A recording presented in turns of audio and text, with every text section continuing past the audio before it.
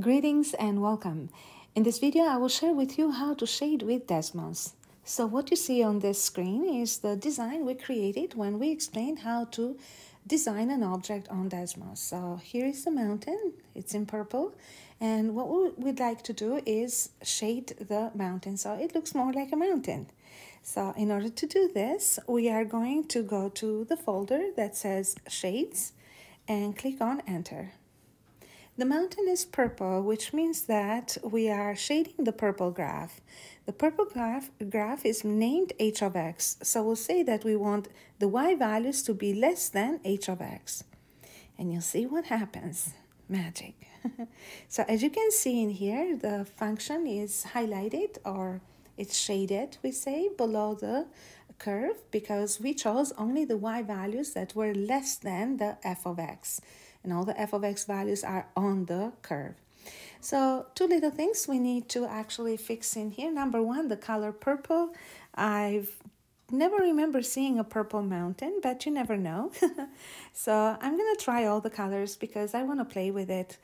Why not? So here goes a red mountain.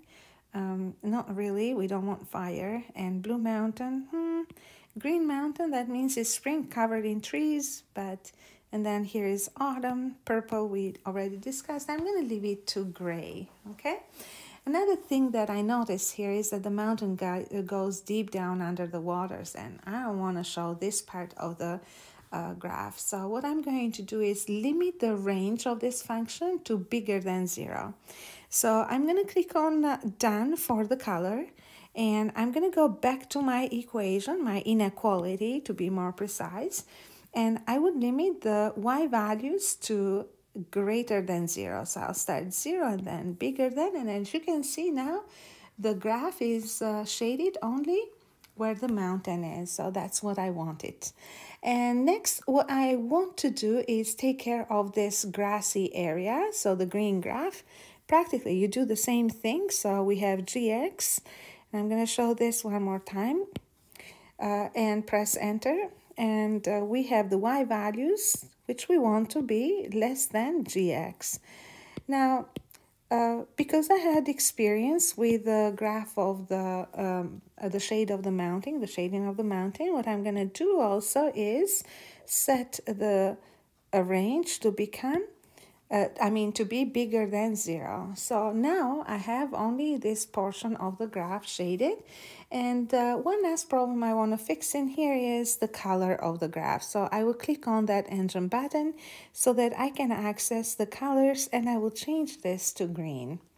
And here we go. We got the grassy area here in green. Next thing that we want to do is shade the waves. So I'm going to click done so I get out of here, and I want to shade the waves to be blue.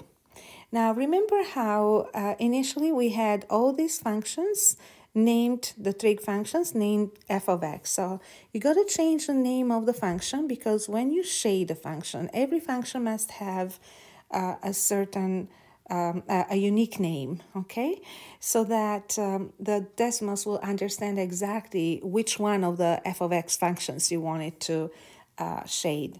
So I'm going to say that I want the values of y to be between the first graph, the kx, and the last graph, mx. And notice that I only changed the k and the m, the first and the last a name of the function. So the name of the first and the name of the last.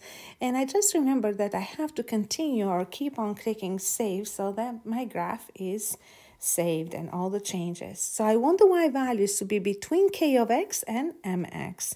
So I'll go back to the shades folders.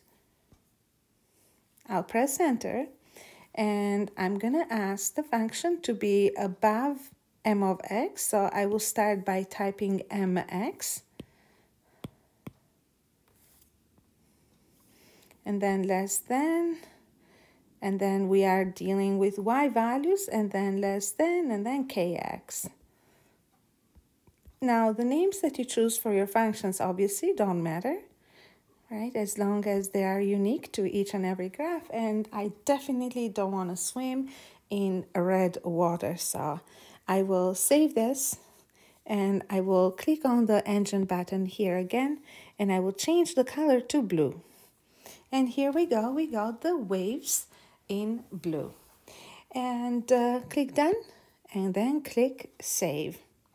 Now, if you want to quickly access, or if you want to stop working and quickly access your work afterwards, another thing that you may want to do is click on this button, the arrow, that will help you share the link, the Desmos link of your graph, so the whole work.